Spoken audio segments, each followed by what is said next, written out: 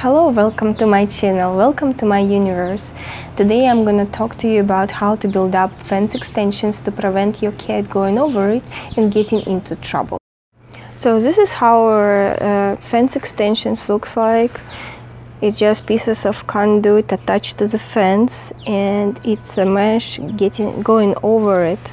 It doesn't look too pretty, but what can you do? It looks like a cat prison in my yard. I put all information about the products we used to build up those fence extensions in the info box down below, so please take a look. There is links to Lowe's and Home Depot websites. So what we did use, we use a conduit. It comes of a pipe of 10 feet, 3 by 3¼ inches, and you have to have conduit bender. I don't have it right now, I can show you. To bend it, you bend it 45-degree angle, and also you need to cut it. You need conduit cutter.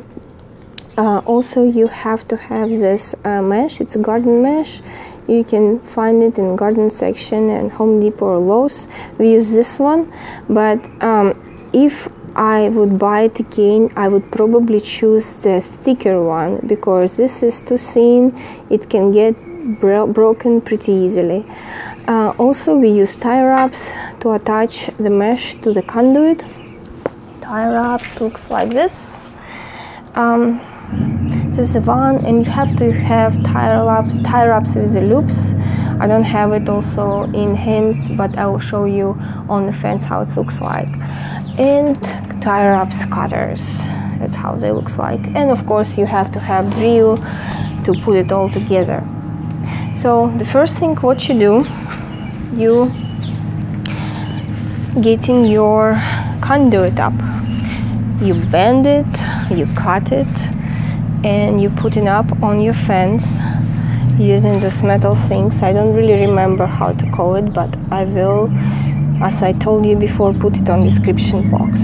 So you just attach it with one piece down below, and before attaching another piece, you put in this mesh over in between the fence and the pipe, so it's very tight in here. Also make sure that this part is kind of loose, the top, because cats hates to be on something unstable. So with the fence gate, it's a little bit more complicated. What you should do in order to be able to open this gate, you attach this metal pipe on the end of the fence, and you attach another one when the gate door is started, and you attach this one when on another side of the gate door. I don't know if you can see it very well. And you have to attach another metal arm when it's connected to the fence, so you're kind of doubling up arms. And in this case you can actually use this door.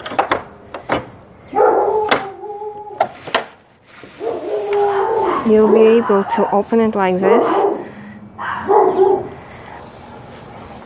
Just make sure you have enough here when you open it up. You have enough here, mesh here.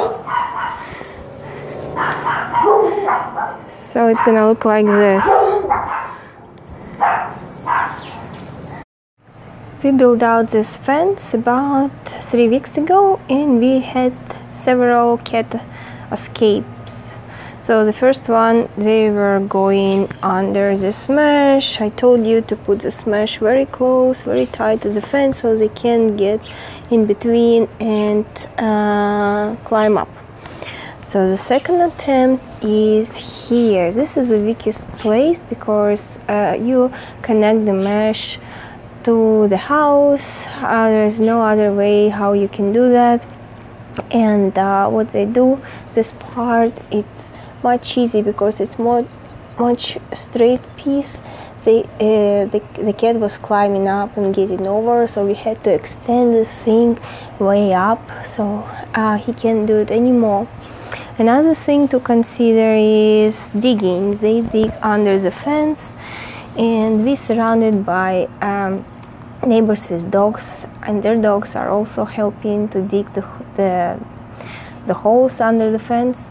So we put up additional piece of wood down below, and it helps so far. So another thing to keep an eye on is this door, fence door down below. It has a bigger opening, and they can get out through there. I hope you enjoyed my video. If you have any questions, I missed anything about how to build up fence extensions, please feel free to ask.